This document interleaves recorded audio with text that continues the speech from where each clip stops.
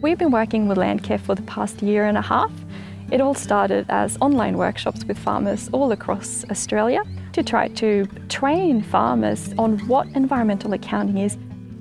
We found a lot of landholders had heard about environmental accounting but didn't really understand what the concept meant.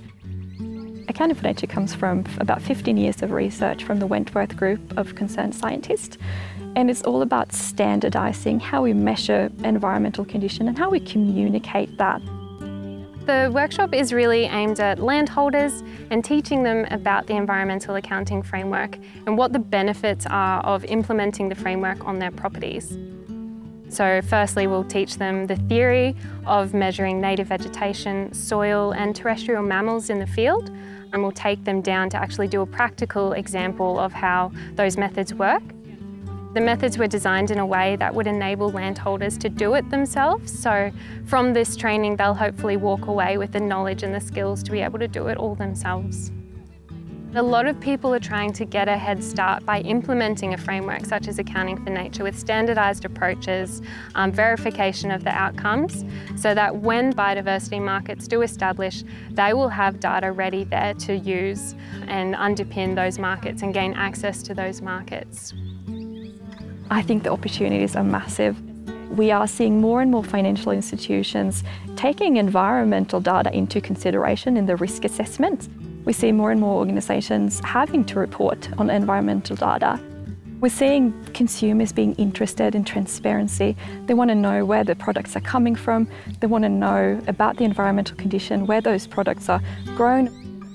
For me, it's integrity. I'm growing some food to sell to people and claiming that it's environmentally positive, but to actually have a process in place that you can prove that that's what you're doing is really, really important from a consumer's perspective, I think. It really opens up the sort of an opportunity for farmers. So it's sort of broadening the financial opportunities.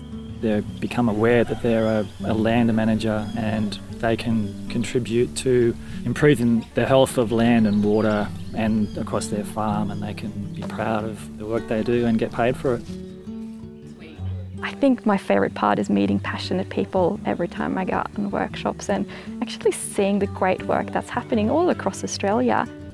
I think there's also great opportunities to get support from Landcare, whether that's through having someone come on your land and help you with doing the assessments or applying for various grants. Hopes of the future is that we can do this similar type of training with more groups, that we can actually take the next level of training out to primary producers who want to step into this biodiversity market. The more information we have going forward, the better our industry is going to be, and the better the consumer can feel about buying the products from an industry that's actually taking great steps to improve our footprint on the environment as we still can produce food and fibre for our population.